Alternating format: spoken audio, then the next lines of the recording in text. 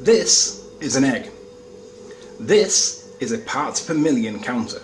I could apply this technology and I could perform a practical scientific experiment where I could measure the density of a medium, in this case water, and I can make this egg move. Well, hi everyone, and greetings from Northern Michigan. This is Bob the Science Guy. Who amongst us can forget this example of flat earth comedy known as Sleeping Warrior and the infamous floating egg?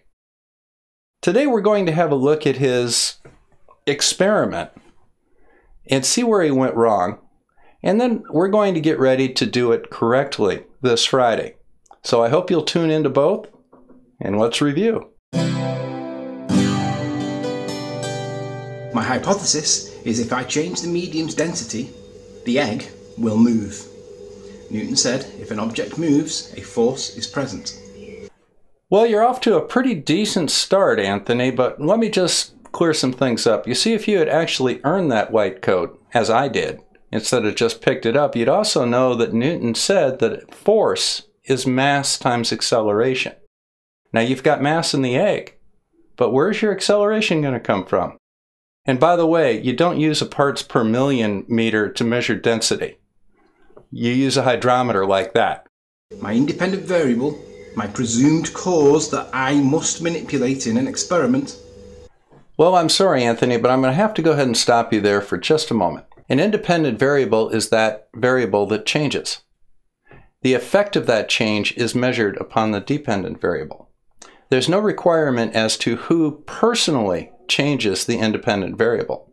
And since time is an independent variable in many cases, by definition, the researcher can't physically change time. But they can vary the amount of time that passes and see the effect of that variation on the dependent variable. That's where you're kind of blowing this whole concept of the independent and the dependent variable. But carry on. Is the density of the medium. My dependent variable is the movement of the egg. I'll also try and keep everything else constant. The volumes of water, not will change, just the density of the medium. This is my egg. This is my parts per million counter. And that is my egg and my hydrometer to measure the specific gravity and density. This is going to measure the parts per million of both these fluids. This is tap water, regular tap water.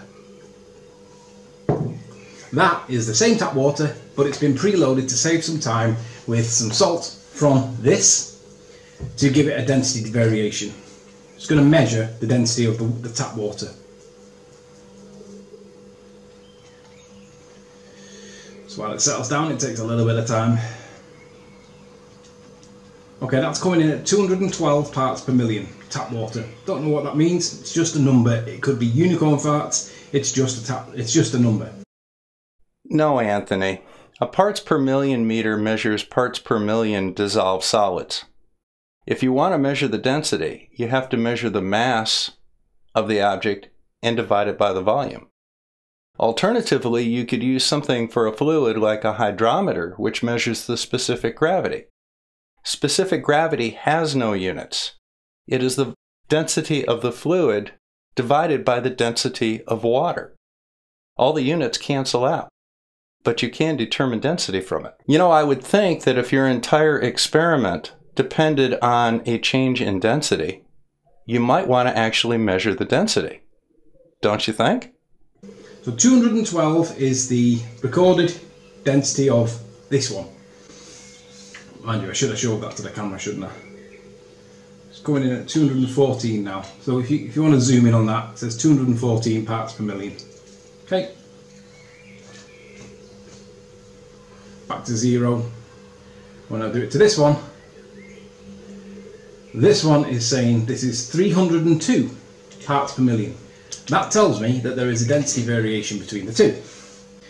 So what we're going to do is we're going to see what happens when this egg is dropped into here.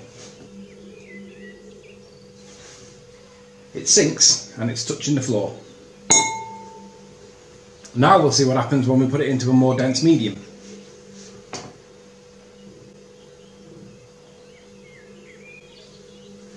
So whilst I was settling down, this was done last night because it takes ages for it to dissolve and it get to a point where it's saturated.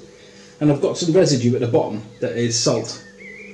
So at the bottom at least it's getting relatively saturated. So I'm going to give it a stir to stir it up so that it evenly distributes a little bit better. Because what I'm hoping to do is get the egg so that it's just sat above the bottom of the thing. Some people will argue and complain and say that I shouldn't have stirred it, I should have left it as a gradient. It doesn't really matter, because what we're trying to establish is, if the medium is different, does it make a displacement? Does it force a displacement? If it forces a displacement, according to Newton, there is force. This is just normal table salt from your favourite supermarket. Other supermarkets are available. We can tell that the density of the egg is equal to the part in the glass where the liquid is. What I'm now going to try and prove is that if I change the density of the medium, I will cause the effect by adding salt. So if I can change it, because I'm the experimenter and I'm manipulating my presumed cause, my independent variable is the medium, that egg moves, I've caused it. We know the parts per million is about 300. All we need to do is pour some of this in. Hey, what do you know? The egg's immediately moved. Well, Anthony, you remember that pesky little second law of motion? Force equals mass times acceleration? You've demonstrated a change in mass, but you still haven't accounted for the acceleration. Are you planning on doing that sometime soon? So the density's reading around about 309, 308, 309. But I've just made the egg move. So what's the cause? Well, scientific method states that the independent variable is the presumed cause, and I presumed that changing the density of the liquid with salt would cause a displacement. You know, Anthony, scientific method has another little part to it. It's understanding what you're trying to test for. You did indeed change the salt content of that water by pouring salt in it. You don't know what the density is because you didn't measure it. You're presuming it's the density, and it's probably a pretty good guess, but you haven't measured it. Second of all, you haven't figured out why the density resulted in an acceleration. That's an unanswered question. I could put food color in there and say that the egg didn't move, so therefore food color stops all motion. You have to test for the correct variable and understand why you're testing for that variable. So let's continue. Newton's first law of motion states that every object will remain at rest unless acted upon by a force, and I've obviously created a force. The density of the medium has displaced the egg. The egg moved. That's an accelerated mass. So therefore, Newton states that there is a force. I caused it with this. So in scientific method, the cause of the displacement is this. I've caused it. I've manipulated it. I added the salt. It caused something. I did it. I'm within scientific method. Okay, Anthony, let's go ahead and recap what you've done so far. You dumped some salt in water, therefore presumably changing the density of that water, and managed to float an egg. You did correctly observe an egg move, and your assertion that a force must be in play is tenable. It's very reasonable. Now the next question that you have is, what is this force? We know that it is acting on the mass of the egg, so it has to be an acceleration of some sort. Where is the acceleration that you obtained by changing density? Acceleration is in meters per second. Density is in grams per cubic centimeter, or thereabouts. So where is the meters per second? So where is this acceleration coming from? You haven't made any suggestion as to that. All you did was dump salt in water and watched an egg move. You have no idea why it moved. You can draw no conclusions as to why it moved other than some force is acting on it. But you haven't established what that force is. If you assert that gravity in any way caused something in this experiment, That means you are adding a secondary cause. Adding by inference. If you add a secondary cause by inference, you fall outside of scientific method because you can't infer an extra cause when you've already got one that you've manipulated. You can't infer a secondary cause and remain within scientific method. If you wish to move outside of scientific method, sure, be my guest. Infer that gravity caused in any way whatsoever the effect that we just witnessed, which was the egg moving. But you do so outside of scientific method. And we know by definition, if you are not complying with scientific method, you are practicing pseudoscience. So the second half of this is when you are questioned by people who actually do have a science background. You listen to what they say and maybe you retest some of the suggestions that they have. For example, our suggestion was that no, it's not relative density, it's buoyancy.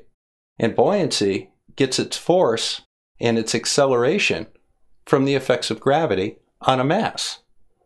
All right, this is well known. It's called Archimedes' law and Archimedes' principle. So, rather than try and wing this thing here and just make a wild claim that it's relative density, why don't you check it with and without gravity? Now, how would you do that? I suggest you review the Cavendish experiment to figure out how to offset the effects of gravity on the surface of the Earth.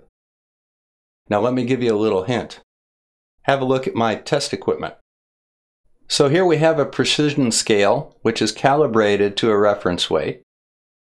We have some salt, we also have some sugar, we have an egg, and we have a hydrometer. This is the way you would properly do the experiment where you float an egg.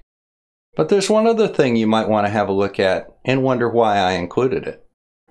Now, what's Bob the science guy doing with this? Wouldn't you like to know? Tune in on Friday and you'll find out. This is Bob the Science Guy signing out from Northern Michigan. Thank you for stopping by. Make sure you hit that little like and subscribe button down there. And I'll see you on Friday for the second half of this.